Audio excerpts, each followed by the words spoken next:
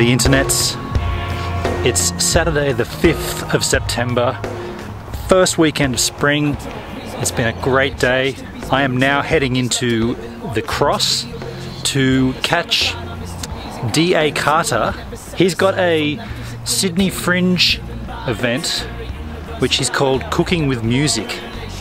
Now I did the promo photo shoot for that, and I'll put a photo here, here, another one here, and the artwork here.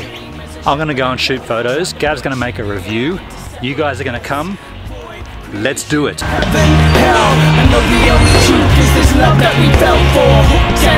I should have said before, the photos I'm taking of Cooking with Music and the review that Gav's gonna make, they're both gonna go on Across the Ocean, which is my music website. I'll put a little link to that down below in the description.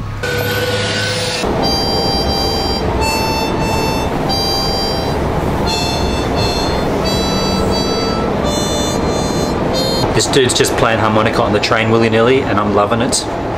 What's your name, dude? Oh, my name's Elvin. Good to meet you, Elvin. Thanks for giving us an enjoyable train ride. Okay. Right. There he is! How are you, man?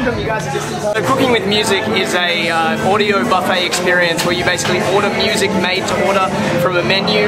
There's going to be delicious tunes, improvisation, a tasty feast of music where anything can happen. Micro poems are like even just smaller poems, and if you know, connecting this with food again, like you know how there's like nouvelle cuisine where there's like little tiny fucking things.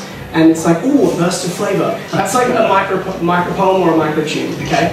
So, I got one, and it's inspired by a festival that I didn't go to, but I'm pretty sure if I went, it would have gone like this. I'm on drugs, and I think I took too much. I'm on drugs, and now I can't get up. I'm on drugs, and now someone sing the song, and the song is really deep, because it sounds like they're singing to me.